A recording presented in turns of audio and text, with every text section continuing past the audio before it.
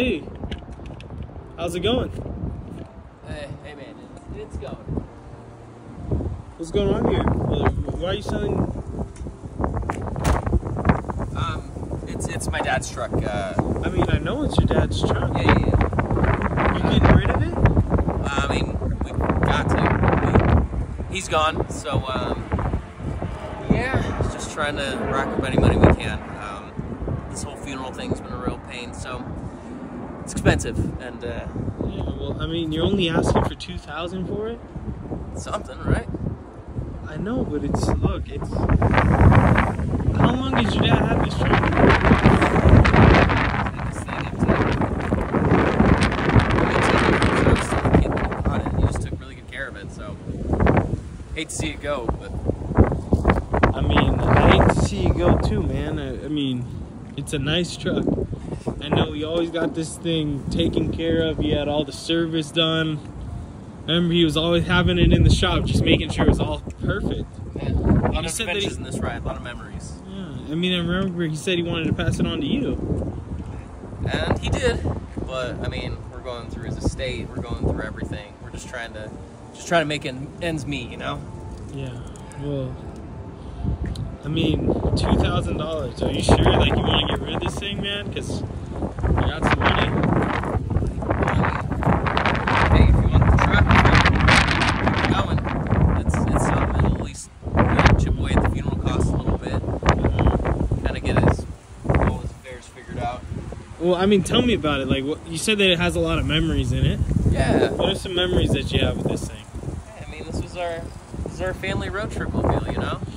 We had a small family. We all just kind of crammed in the truck, threw some tents in the back, go out for a nice camping trip. I mean, Dad was all about adventure, and this truck is definitely good for it. Yeah. Well, what's like one of your fondest memories with this thing? Because I feel like it's worth more than $2,000. I mean, it's really priceless if you're gonna put a number on it. Like, yeah, 2,000 barely covers it. I'd want to keep the thing for myself if we could afford it, but yeah. Just remember taking this thing down to the lake with him and my sister. That was like one of the best weekends of at least my life, probably hers too, and hopefully Dad's too. I mean, he always made sure he made some good memories for us. Well, I know he cared a lot about you guys, and unfortunately, I don't have $2,000. It's all right. It'll sell. It's cool. I do have this car though with a little bit of money. It's like $300. Well, I mean, and it's a Mustang. I mean, Dad always wanted a Mustang. Well, yeah, I thought 300. Really? $300. Hey. I know it's not enough for probably the full price of the car. Oh man, every little bit helps. It's like we're taking what we can get. Things are crazy right now. We're just, you know. Well, that's for me and my family. For you and your dad and your family now, but this right here, this is from all the neighbors. Whoa.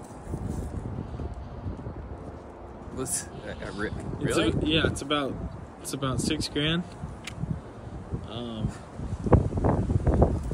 That right there, I only pitched in $300, but I went around to all the doors and knocked around to ask some people. You guys are amazing. I know that you've been struggling for the funeral, trying to get money together, so we wanted to help you out. Hey, thank you. Oh, no. I only gave $300. You saw the money that I gave. That's $300 from me. Everything else, that's from everybody. So no one has $2,000, but take that.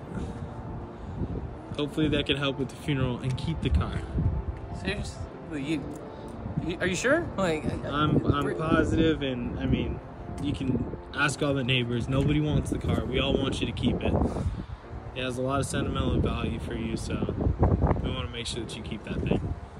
Hey, it really does. It's been so, man. It's just like, I like to keep a piece of him around.